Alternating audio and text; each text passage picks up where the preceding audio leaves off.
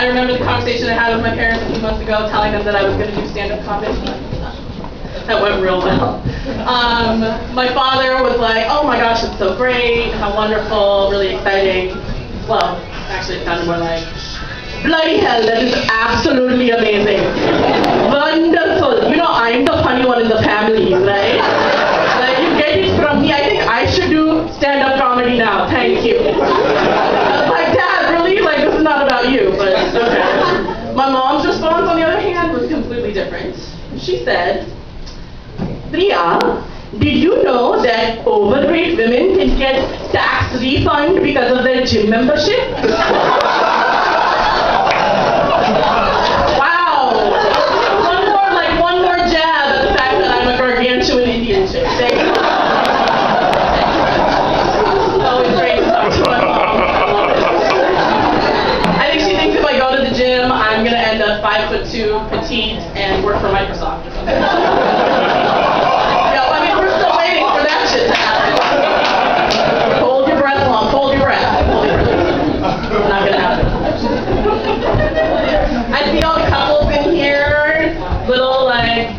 Lovey-dovey, kissy-faced and shit, make me want to slit my wrist. Thanks, I appreciate it, right in front, too.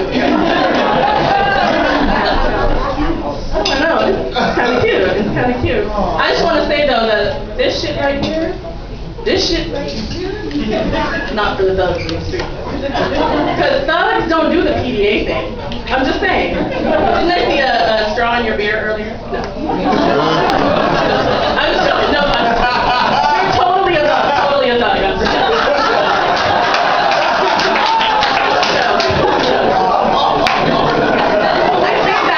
I say that to say this. Because for some reason, this shit right here is for the thugs in the street.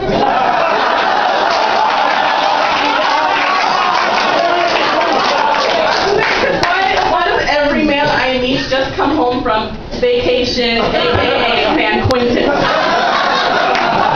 I'm really sick of like shame wounds and paranoia medication and prison tattoos. I mean, you know it's prison tattoo, right? Because it's made with like a sewing needle and ballpoint penning. Right? That's black or blue, those are your only options. Maybe red. Prison muscle, well, prison muscles are kind of good. Let's keep that on the positive side of dating a man in prison. Okay.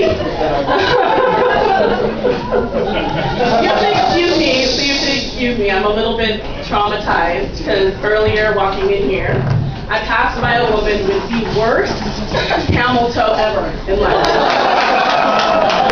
Worst. In fact, it was more like a moose knuckle.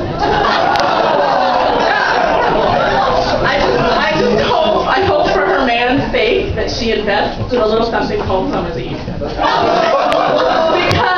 you know that hot box has to have some bacterial vaginosis.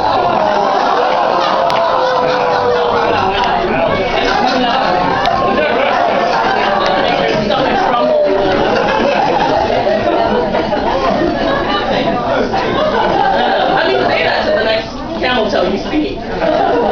I also hate women who have inappropriate confidence. Like, you have confidence for all the wrong reasons, lady. Like, the ability to stick an entire Coke bottle in your mouth is not a reason for self-love. Right? Like, take the Coke bottle out of your mouth and maybe read a book. You can be like Fantasia. Her favorite book, I See Spot Run. It's a classic. Everybody's read it. Try it. You might be the man. It doesn't work for me, but I have a theory that nursery rhymes need to get revamped so that they teach today's children better lessons. I'll give you some examples. Like, Jack and Jill went up a hill to fetch a pail of water. Jack fell down, broke his crown. But because of his pre-existing condition of lazy eye, his health insurance didn't cover him. Great lesson, right? Or row your boat gently down the stream. Merrily, merrily, merrily, merrily. Kid, I'm pretty sure you're gay. Or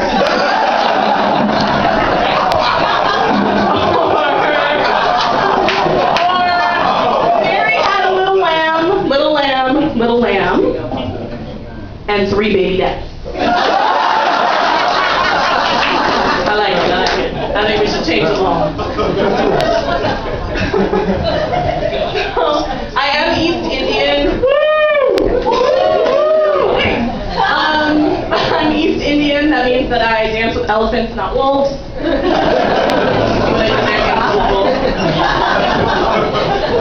It also means that I make Slurpees, not TVs. And it also means that I don't tip. So, sorry guys. Just saying, I take advantage of that. How you guys doing over there? Okay. Indian, I'm Indian. And, yeah. What else can I tell you about that? I'm Indian, and I realize that I'm a bit of an enigma as well. Because at some point in life, I received a hood pass in the mail. Thank you, John Mayer. Not quite sure how that happened, but I think it's because in college, I was considered one of the 32 African Americans. Power to the people. I don't know, it made sense to them for some reason. But I have a hood pass and it allows me to live in cities like Oakland, California.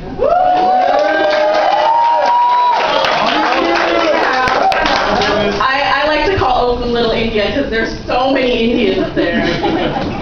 Oh, you guys don't believe me. Okay, next time you're in Oakland, go ahead and say what's up to your nearest weave. Let me say behind every weave is a bald Indian. All my aunties and my cousins are in the town. Little India, I'm just saying. Somebody needs to learn how to make weaves out of Drake's eyebrows at some point. Because give my people a break. Just give my people a break for a little while. On that note, has anyone seen Brandy's hairline? Real hairline? Oh, come on!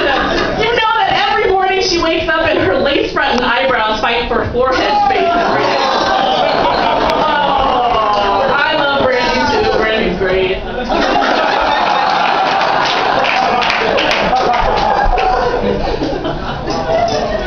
Okay, fine. I do make fun of the Indian accent, not because I'm an asshole, it's just because it's fucking funny. Because it's fucking funny!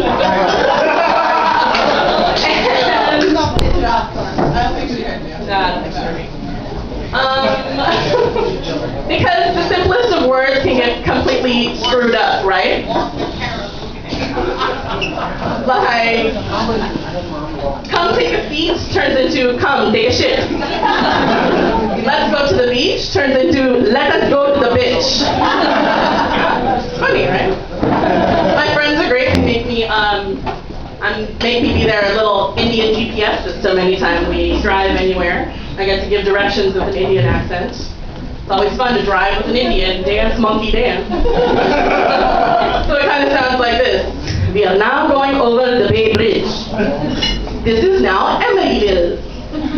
If you take a left on Martin Luther King Street, we can go to San Pablo Avenue and you can get a prostitute. Later.